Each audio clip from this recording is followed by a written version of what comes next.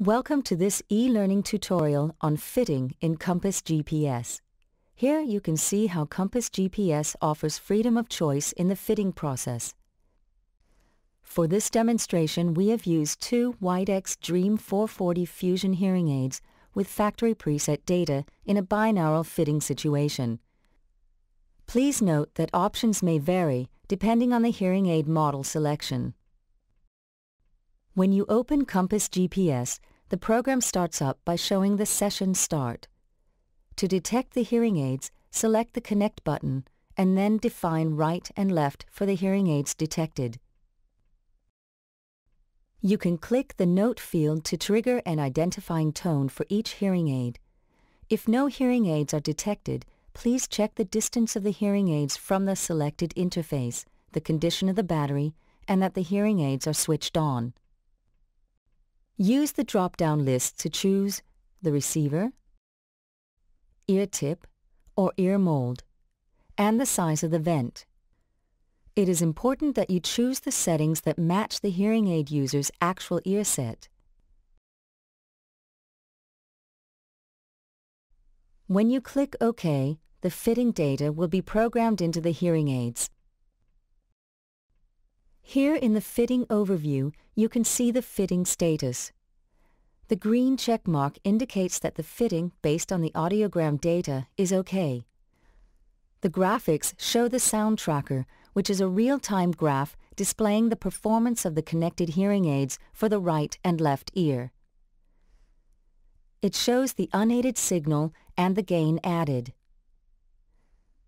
The dotted line shows the estimated sensogram. The real-time visualization can be stopped and reactivated. Alternate views and scaling for the sound tracker are selectable. Use the various graphics to verify your fitting. There is an explanation for each view and symbols are provided in the area in the middle. You can optimize the fitting by making in situ measurements, such as performing the feedback test and the sensogram. You have three ways of proceeding to the in situ measurements.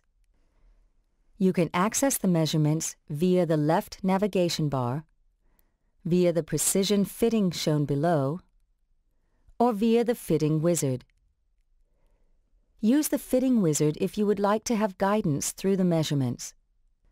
The wizard consists of a feedback test, the sensogram, and acclimatization. To perform the feedback test, first ensure that the noise level does not exceed the recommended level. Click Start Test and wait for the result. Check that the status field shows OK. If the status field shows not OK, please ensure that you have quiet surroundings before running the test again. You can also try to make a tighter fit or reduce the vent size.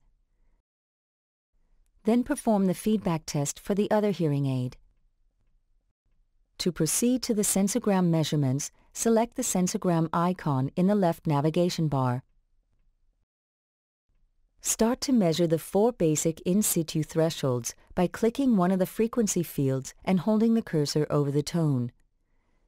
Use the arrows to adjust the dB level until an adequate level is reached. Depending on the audiogram, it may be sufficient to measure 4 bands. But if you assess that a more detailed measurement is required, you can measure the relevant in situ thresholds in the expanded sensogram.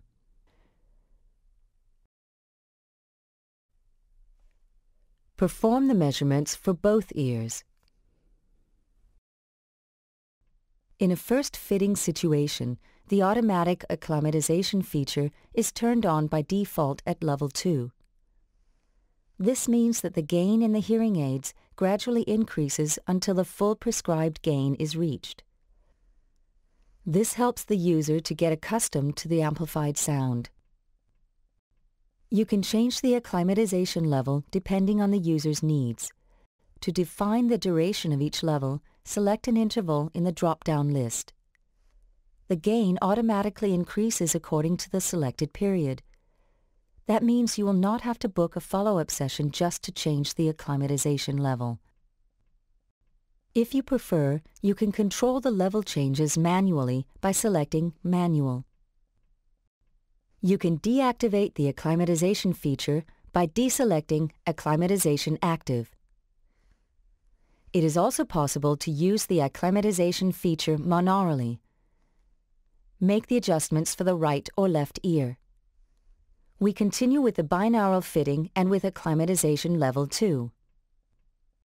More tools are available in the left navigation bar. Under Audiometry, you can see the RECD values that you may have measured and entered earlier in the fitting session. And under Rationale, you can see or change the fitting type or exclude the ISA vent compensation from the fitting. The ISA vent compensation starts to work when the sensogram is measured. After completion of the in situ measurements, you can now see the check marks for the tasks performed and that the acclimatization is set to level 2. In Compass GPS, a reset function is available. The list of possible actions depends on which actions you have performed. Remember, you can use Compass Help to get more information. Just select the question mark icon in the upper right corner.